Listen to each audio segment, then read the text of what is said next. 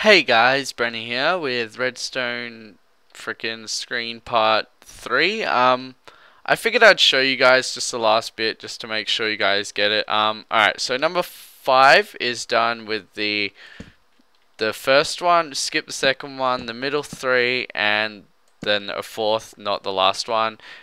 6 would be done the first 2, 3, 4, and then what one of these do we need? I know we need the bottom, I think, but we'll just make sure, remembering we can just easily go check. If you've already done this, shouldn't be too long anyway. There you go. There's a 6. We need a 7 and an 8 and a 9. The 8 is clearly the easiest, or a 1 or something. There's an 8. We'll just do the 8 now. 8.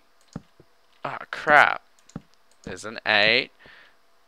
This is a 7, so we need to go these two, and then the top one, I believe, which would be this very corner one. Yes.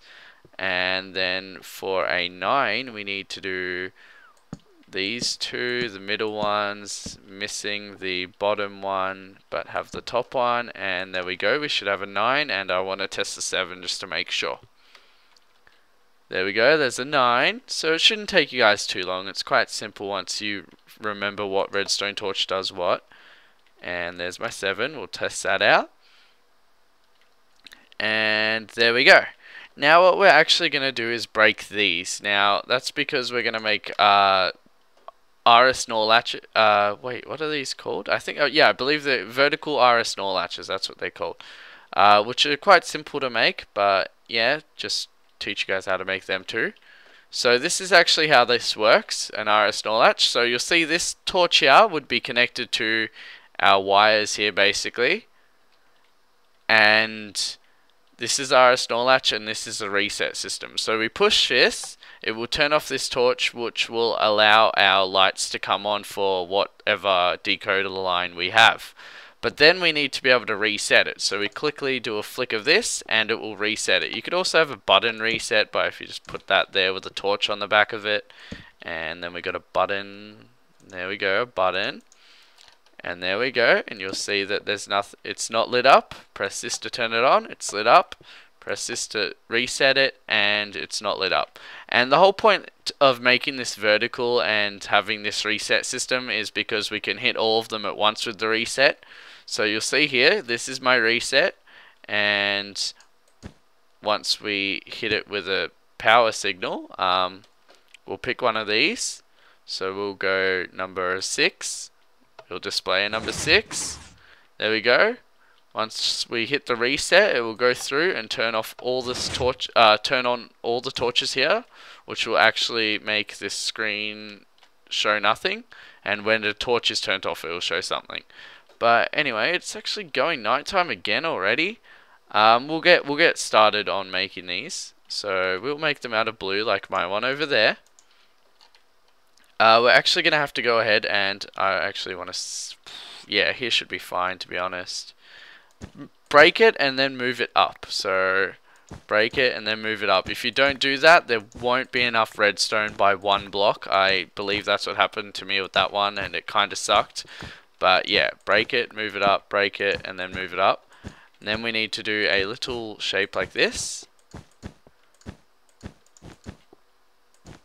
And then behind that you just have one redstone, but we won't do that just yet because we've got to place torches on it, and it makes it a lot easier to place torches when you don't have to weave through little gaps. But we've got to sleep. Now I know this isn't my best tutorial I've ever made because this is basically a live tutorial. My other tutorials are still live, but I've practiced and made sure I know what I'm doing 100% and didn't have anything to look back over, divided it in. I could do this with this, but it would just take me forever. Alright, so what you're going to do on every front side at the top, you're going to put a torch, and then I actually believe I was meant to teach you how to make the water part in this episode, so we'll do that next because I want to figure out a better wiring system. Then behind it, you are going to put another torch, but at the bottom. Oops, missed a spot. There we go. And then we put our wool here, so we have a little pathway, and basically this will have all the wiring connected to it. So we do wiring on top, And there we go. That's how we do the basic RS door latches.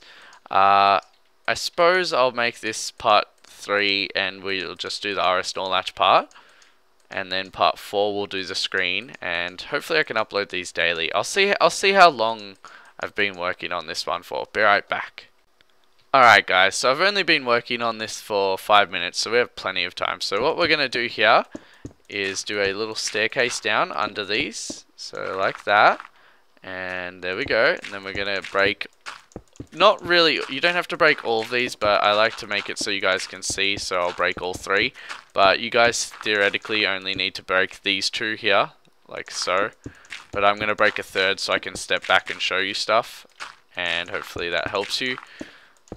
Alright, so we're going all the way down here. This is really entertaining, isn't it? All the way to the very last one, which, there it is, I believe. Like so. I don't really know why these are that practical, by the way, guys, but yeah. Alright, now what we're going to do is go under all of them and put a block under every single blue part with this redstone torch. So not on this side. Make sure you're not on that side. I'll jump out of here. Make sure you're on the side closest to the decoder. Put a block under every single one. Here, on this bit of dirt, we'll actually make it into wool. Here, you didn't have to put that wool there. You're going to put a redstone torch. Now, on top of all of these, you're going to put a redstone torch.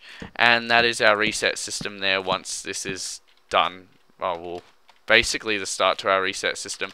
But you'll see actually that all of these are still powered.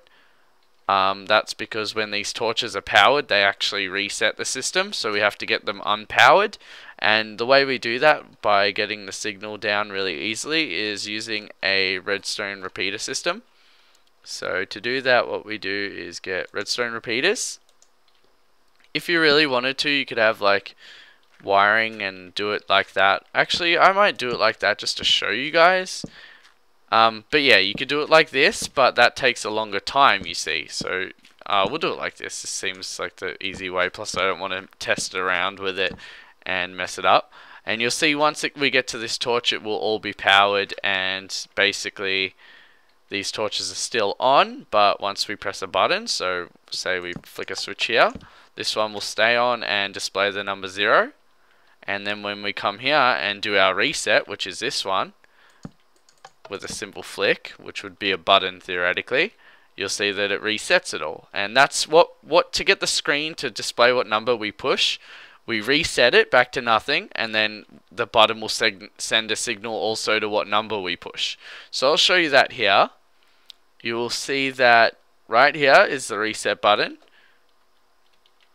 right there, and this line of redstone behind here down this line is the reset. So when we push this, it will send a signal to that block and this block.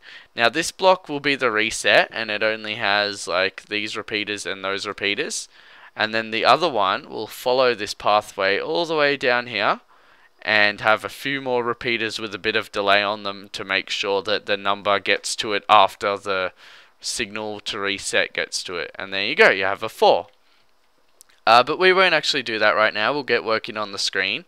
So we'll make sure our screen is reset. Yes, it is. Alright, then we're going to get out pistons. And make sure they're sticky pistons and put them on the outside. Actually, you probably wouldn't even need sticky pistons. If you want, you could just use normal pistons and have this one less thickness. But it doesn't really matter. Alright, so now we're going to do this. And this part kind of gets a bit annoying because I just have to fill in a huge wall and stuff. But yeah. Put a repeater, your piston on every single one, and then pick a block of color of choice. Doesn't really matter. I tend to just go black because it matches the background, like so. And then what we're going to do is fill this in too. So you can do it the same like thickness of this, or you can do it thinner, but I like to do it just one around. So come out, run one around the whole 8.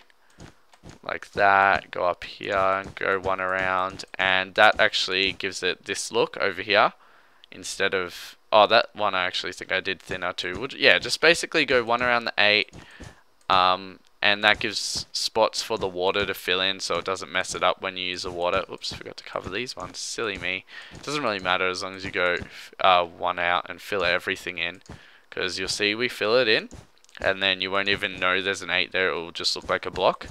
But once we press the numbers, you'll see that the numbers come out. You could just have it like that if you wanted to, really, but it's not my style. So we'll come here and we'll go press a number just to show you guys. We will press number 6, I think this is. There we go. Number 6 is being powered and it stays on.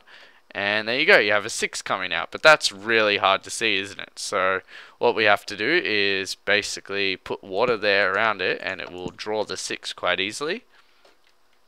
So now what we do is we put a border around this. Oh, actually we need to put a border one more down. So like that, and one more out, and go all the way around this. Like so. Pretty easy. Come down here. Oops. Hate when I place a block. Come down. And oh crap, I thought there was a spider on my roof then. I nearly got up and squealed like a girl. I probably would have still posted that. And there you go, you do it like that. Now what we have to do is get out glass and a bucket of water. So there we go, and where is glass? There it is. And basically I like to just do it in the middle where it's needed. Put your glass. It'd probably be better if you had a like clearer looking glass, but I don't. So there we go, we fill it in.